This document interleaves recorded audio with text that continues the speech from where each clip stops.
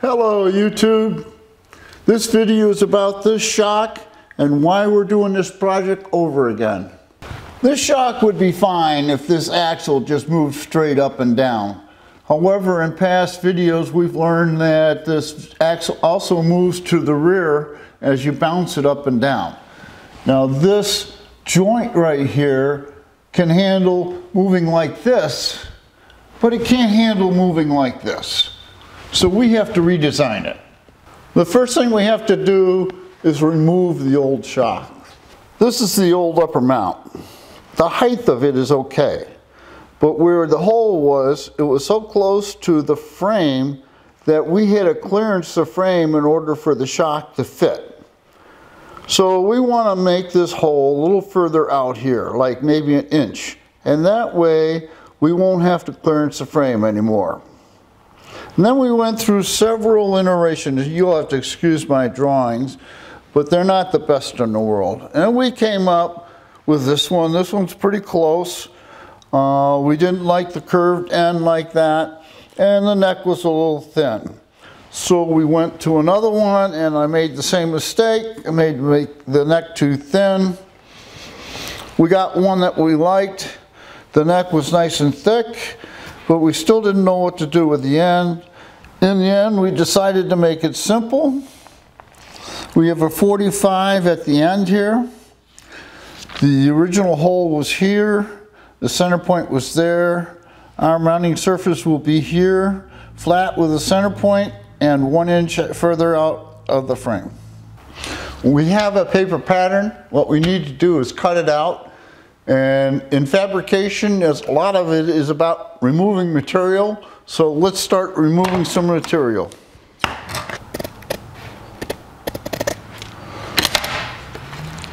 Now we have our pattern. This is our original pattern. These are photocopies that I cut out just to lay out on a piece of metal so that we would get the best use of the metal. Now the next step is to cut this one out. Here we go with our first cut.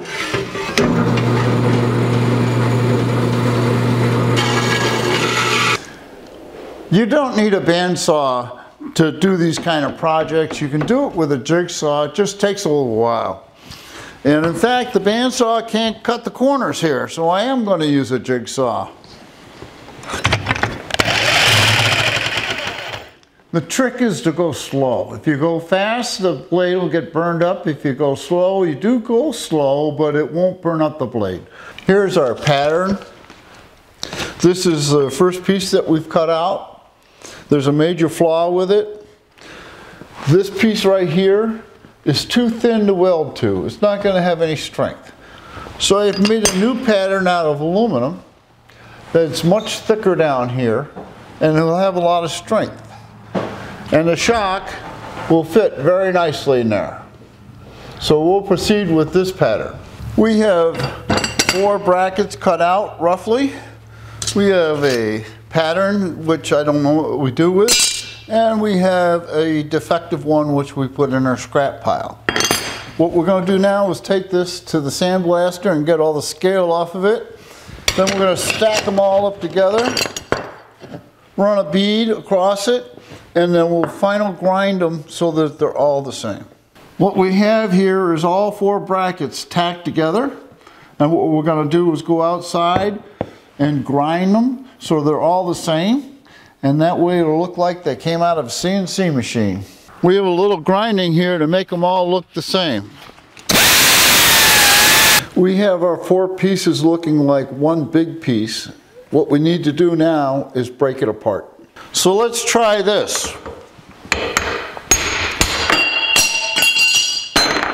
There's 1. There's 2. And there's 3 and 4. And now what we'll do is round the edges a little bit to make it look a little more professional. We have our upper shock mount brackets cut out, finalized, and smoothed out.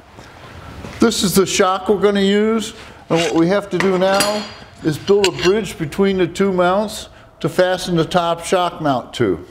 The bushing in here is quite thick. If I was to use the same gauge metal, it moves around. So I'm going to have to go to a heavier gauge metal for the bridge so that that doesn't move around. I've cut out some 1 1/4 inch squares to be the bridge between the two brackets. We need 1 1/4 inches because the bushings are 1 1/4 inches and we want them to fit between the brackets. The next step is to drill a hole in the center of this so that it'll go onto the shock. We'll start by drilling an 1/8 inch pilot hole.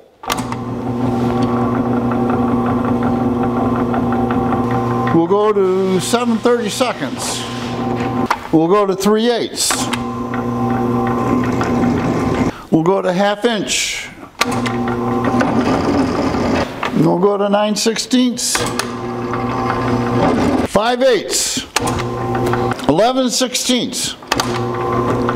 3/4. 13/16. And finally 7/8. And we'll do a trial fit on our bushing here, and it fits in the hole real nice. This is what our mount looks like with the bridge in place and the shock screwed into it. But we got to do something about the ears splaying apart. As you can see, they're a little bit spread apart here. So we're going to have to put something here to keep them from spreading apart. What I did is cut some heavy wall tubing and put it inside the mounts to stabilize the bottom, and they're both now ready for welding. Here we are tacking the shock towers together. It's going to take some time. There's a lot of welding to be done. Let's unclamp it. Let's see what it looks like on the car. There you go. What do you think? And with the shock set in place, this is what it looks like. So now we got to do the finish welding, and we got to come up with a lower mount. I have ordered 3 different sets of weld-on tabs for the axle, and none of them work. These are slanted for some reason. They're not made to go straight up from the axle, and they're for an 1 3/4 axle tube. So I can't use them. Now this is for a 3-inch tube, but is straight up and down. So I can't use any of those. What I've decided to do is to modify this set so that it'll work on our axle. And what I have to do is get a 2-inch hole in there, like that.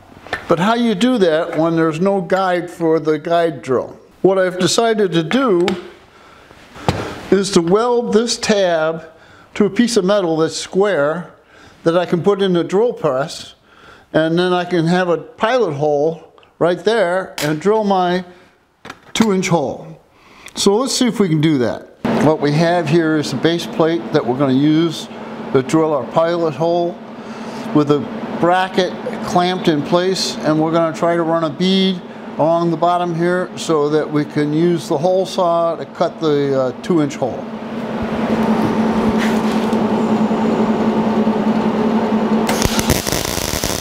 I never claimed to be a good welder, but right here is not too bad.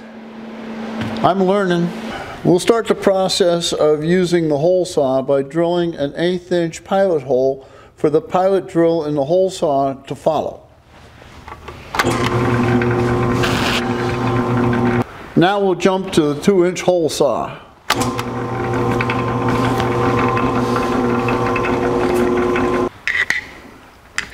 So there's our first bracket. We have a pair of shock mount towers finished welded. We have a set of axle tabs that are at the right height and have the right size hole in them. What we'll do next is go position them on the car and then weld them up. We leveled out the frame. We carefully positioned the lower shock mount and clamped it to the frame. Then we hung a plumb bob from the upper shock mount and clamped it to the frame when the plumb bob was directly over our lower mount. Here we are tacking the shock towers in place. What does it take to tack an attachment in? Let's watch. Position is always important, so you got to move around when you do it. Now there's a little bit of a gap in this weld, so this will be challenging.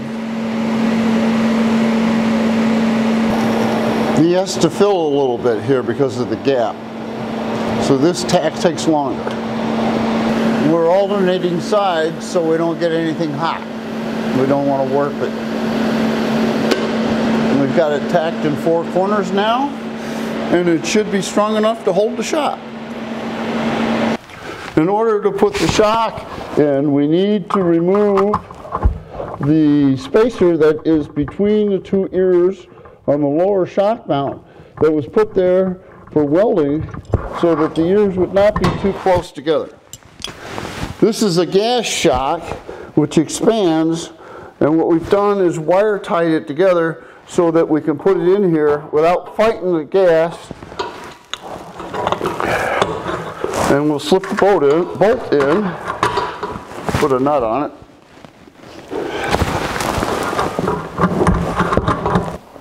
Clip the wire ties, and the shock will expand up into the upper mount.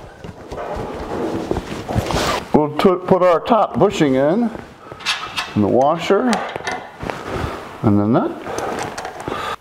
This is what our shock installation looks like.